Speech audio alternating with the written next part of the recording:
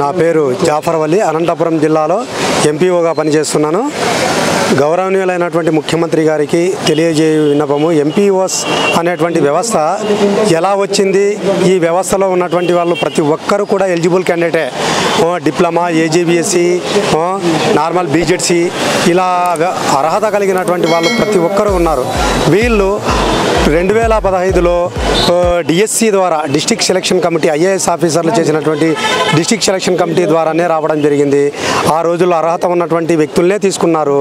కాబట్టి దయ ఉంచి ఈ 6000 కుటుంబాలు రోడ్డును పడుకోకుండా చూడాలని ముఖ్యమంత్రి గారికి, జగన్మోహన్ రెడ్డి గారికి మేము ఎంపీఓస్ అసోసియేషన్ తరఫున మేము విజ్ఞప్తిని తెలియజేస్తున్నాము.